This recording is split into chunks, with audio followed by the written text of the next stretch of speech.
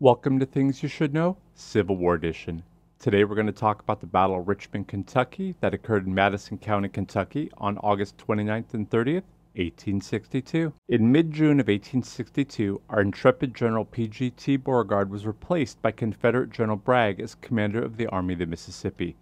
The next 2 months were preparation for the invasion of Kentucky itself. The plan was for General Bragg and General E. Kirby Smith to invade Kentucky in late August. On August 14th, General Smith sent Confederate Colonel John S. Scott and his cavalry forward as a spearhead of their forces. On August 29th, Scott rode north to Richmond and met the Union troops. The Union troops are commanded by Brigadier General Mahlon D. Manson.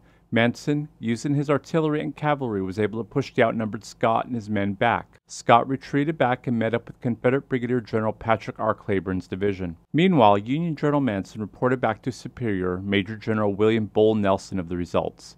Nelson ordered Manson to prepare his troops for another attack in the morning. Early in the morning of August 30th, Cleburne and Scott headed north to hit Manson's line at Rogersville, a few miles outside Richmond. The main part of the battle consisted of heavy artillery from both sides, followed by attack and counterattack by the Confederate and Union troops for most of the day. Fortunately for Cleburne and Scott, Confederate Major General Thomas J. Church's division arrived, allowing the Confederate troops to move up the hill without much concern.